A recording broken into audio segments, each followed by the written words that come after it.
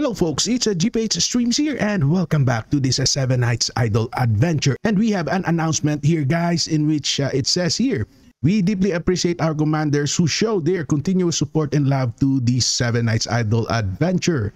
And in the 1st of November update, which took place on Thursday, November 2nd, we introduced the 4 Lords hero Lubu. However, it has come to our attention that this hero falls slightly short than expected standards of 4 Lords. Consequently, we will make a balance adjustment to Lobo to ensure that he lives up to esteemed 4 Lords title.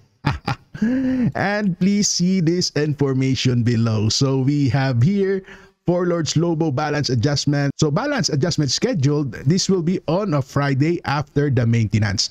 So we will have here, okay. And this is the previous guys. We have here it deals crit hit damage equal to 250% of the attack to the target. And recovers 12% of the caster's HP and obtains superhuman strength buff for 2 seconds upon successful attack. Superhuman strength increases a final defense by 30%. And take a look at this update guys. It recovers 12% of the caster's max HP and obtains superhuman strength buff for 2 seconds upon successful attack. And take a look at that, superhuman strength blocks all attacks. Wow!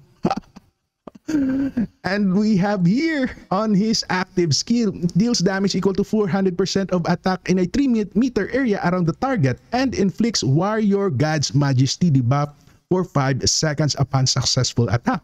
And they will update this to, take a look at that. That is 10 seconds guys. Wow, that is insane. This hero is broken. Very much broken guys. This is an insane tank.